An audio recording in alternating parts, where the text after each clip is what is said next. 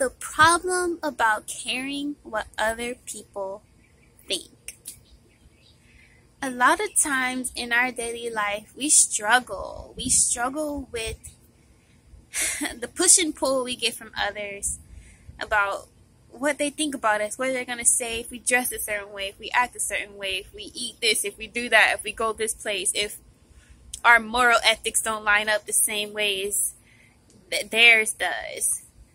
We often go every day, I know most of us, maybe not everyone, we overanalyze everything about ourselves, and this makes us really unhappy. We start to think like, we start to want to be people pleasers. We start to think, well, we can't do our dreams because maybe it's not in alignment with the moral ethics of society and the way we've been taught. Or maybe it goes against our cultural background, or for example, you might be from a very strict culture where they don't allow women to dress a certain way and you want to be a bikini model. Or, you're black and you're not, and everyone in your community always tells you skateboarding or surfing is something white people do. But these are things we come in close contact with every day, even in smaller things. And it restricts everything we do. We put ourselves in this tiny box. Again, it's this tiny box that it comes to every day that we put ourselves in. Kind of like we're so pressured not to mess up or to do something wrong even. And this robs us of our identity, of our self-expression, of who we are as human beings here on planet Earth. And a lot of times this happens with our close family. I know a lot of times people don't want to hear that. But in close relation to your family, a lot of times this happens, and they might not do it on purpose. They might think it's for your highest good. This happens with your spouse even. They might think it's for your highest good. But some people tend to have very harsh judgments because they've been taught a certain way, or they think a certain way, and they think that everything should come off the way they perceive the world. So you might marry someone who is very, very analytical of he wants his woman to dress a certain way, so he must pick out everything she wears. But then the wife, she wants him to be happy, so she allows this. But in her mind, she wants to be an individual. She wants to, go off and do what she wants to wear what she wants to wear. Maybe her favorite color is orange. I don't fucking know. But the point is that she can't do this because she's trying to conform and please her spouse. Now, we do this every day, whether we realize it or not, on a large or smaller scale.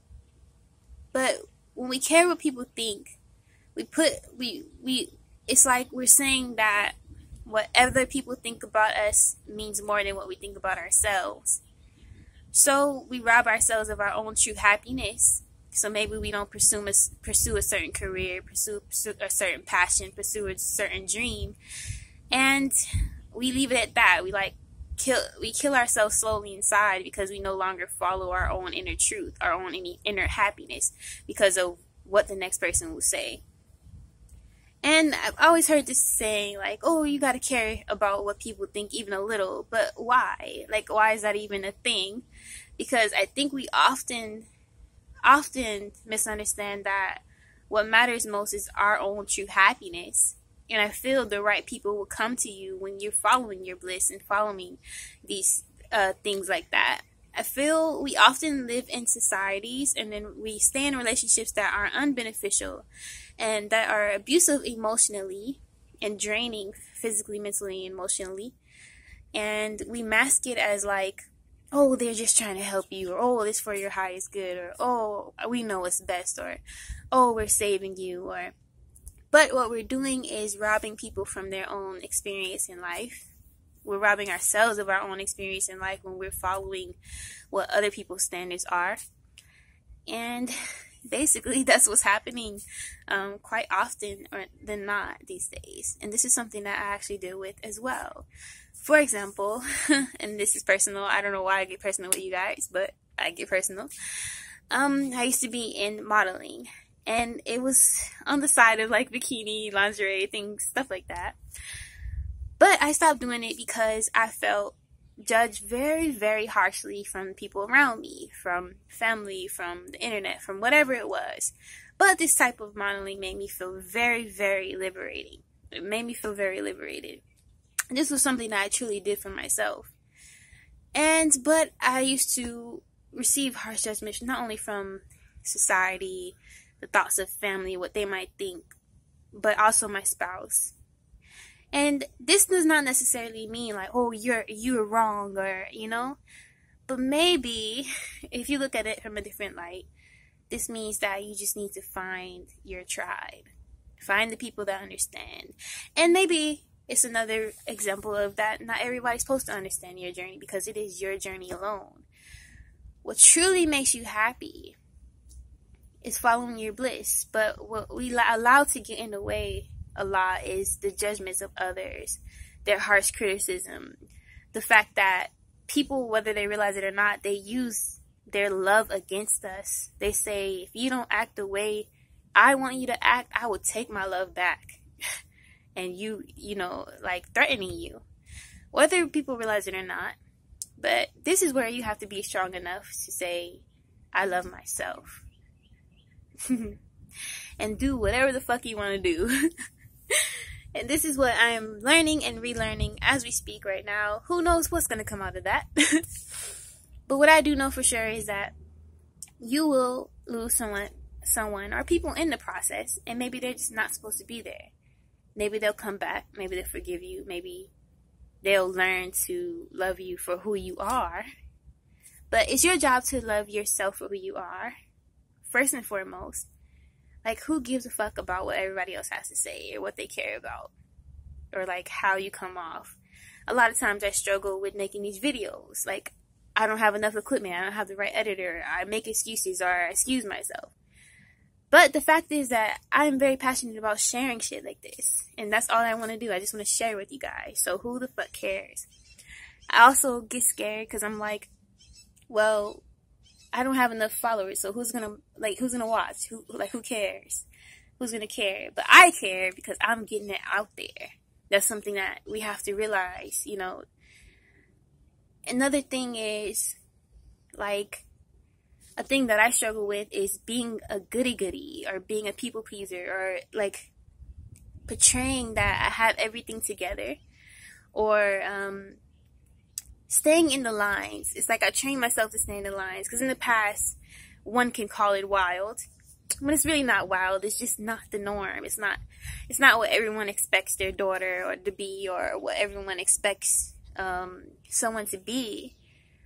But who says it's wrong? And then again, that's the robbing someone of their own experience, robbing yourself of your own experience. Now, it's not to say that, of course, you will go through things and you will learn from life lessons. Like, if you do something stupid, of course, you're going to learn from it. But just because you're going down a non-traditional path doesn't mean it's wrong. And then if you're happy doing it, definitely doesn't mean it's wrong. It's just very different from what someone else says you're supposed to be doing. And what's ironic is that a lot of people, the path that they're telling you to live, they don't live themselves half the time. And the path that they're living, they're not happy on themselves. So, what are you going to do? At the end of the day, you got to make yourself happy, and you got to care about being free and setting yourself free and making yourself happy. So, who cares what everyone else cares about? Care what you care about. And that's all that matters. Making yourself happy first and foremost. Because you have you at the end of the day. Yes, it's all about making connections and being happy and blissful with others and sharing with others. But you can only do that unless you love yourself first. And loving yourself is doing exactly what the fuck you want to do without the approval of others. It's the approval of your damn self. So yeah, love thyself. And loving God is honoring God. So would you restrain God? Would you say, God, you can't go here, you can't go there, you can't adventure out there, you know, you can't walk that way because this person might say that, or you have little money? No, go where the fuck you please, when you want to. You wouldn't restrict God. And being an image made of God, why do you restrict God? Why do you restrict God from finding happiness, from exploration, from all these things? Think of it that way if you have to. But definitely understand that be you, be carefree, live freely, explore, venture out, roam, seek new adventures, and don't let no one tell you a damn thing. Peace. Be dope, be you.